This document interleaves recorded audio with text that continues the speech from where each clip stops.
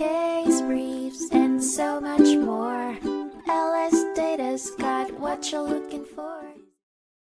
In a 1991 case, United States v. Inslaw, Inc., the United States Court of Appeals for the District of Columbia Circuit examined the automatic stay provision, which protects bankrupt estates from creditor actions. The case revolved around a dispute between software company Inslaw and the U.S. Department of Justice over the use of Inslaw's PROMIS software in U.S. attorneys' offices. Inslaw had a contract with the Department of Justice to provide and install PROMIS, a software program developed using private funds, which was considered the lifeblood and nucleus of its assets. The department had agreed to pay Inslaw $9.6 million for this service. However, Inslaw claimed that the department used an enhanced version of PROMIS without permission or compensation, prompting Inslaw to file for bankruptcy. The bankruptcy court found that the department violated the automatic stay provision by continuing to use the software, but the circuit court reversed this decision. The circuit court determined that Inslaw's intangible trade secret rights in the PROMIS enhancements were the property in dispute,